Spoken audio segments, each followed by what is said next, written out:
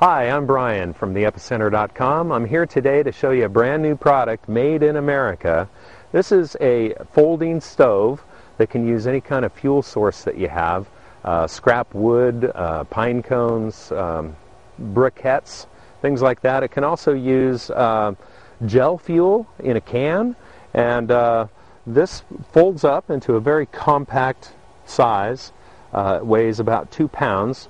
It sets up really easy. There are a couple of pieces up here on the top. You just pull these out, and then you unfold this like a book.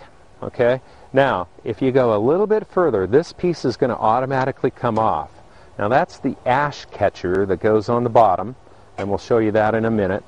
The stove itself opens up and takes its final form. This piece in the back is actually the bottom, and it just slides right down into position. Now, there's also a flap right here, and that functions as a windshield if you need it. If you don't, you just fold it down. The ash catcher can be used for several things. First, as an ash catcher, it installs in the back, and it can also be used up here. Now, if you're not actually building a fire inside of this box and you're going to use something like a fuel tablet like Triox fuel, you could put your tablets up on top of this and be able to put your pot or cooking device up here on top. It can also fit up here. Now, these pieces can be used for several functions. First off, they fit in notches that are cut in several locations. So if you had a canteen, you could set it right there. It also goes up here on the top, and there are slots for those as well. And that works out really well if you have something like this that you want to put on the very top. Now, I want to point out that the flame from the FireBox actually exits here, and it exits in the back.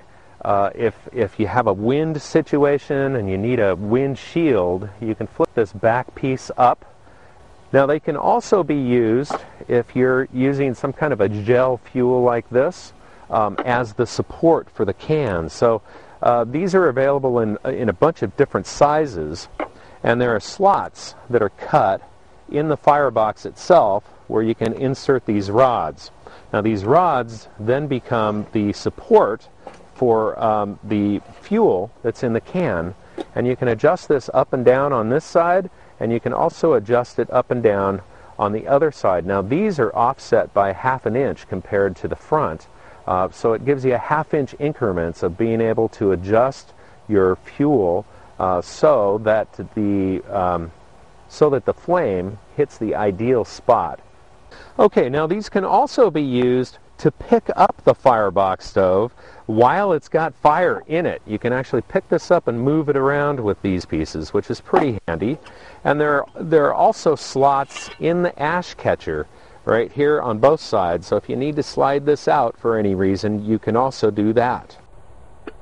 Okay, we've got the FireBox stove all fired up, and we're going to put the pan charger on here. Now, this is a fire-powered USB generator, okay, and this is a brand new product. It comes from Japan. It's called Hatsuden Nabe. We've done an entire video that shows how this works. You'll want to check that out on our YouTube channel. And by the way, if you're not already a subscriber to our YouTube channel, be sure to hit the subscribe button and you'll get notices when we put out new videos. Now, we're going to be putting the pan charger on top of the FireBox stove. Now, we've made a special adapter because the bottom of the pan charger is a little bit irregular. This is made in America as well. It's made out of stainless steel. It just goes right on top of the FireBox. It also has slots, just like the FireBox, so you can remove this while it's hot with the rods that we showed you earlier. Now, the pan charger just goes right in the center of that, and the heat shield can be used just like always, like that. That protects the handle, but I want to point out that no fire actually comes out of this side from the FireBox stove. It doesn't come out of here, it doesn't come out of here. It only comes out from the front and from this back area. So generally speaking, you probably won't need this heat shield in here at all. If you feel the handle and it's got any kind of warmth, then we would recommend that you put that there. We're not going to do that for demonstration purposes.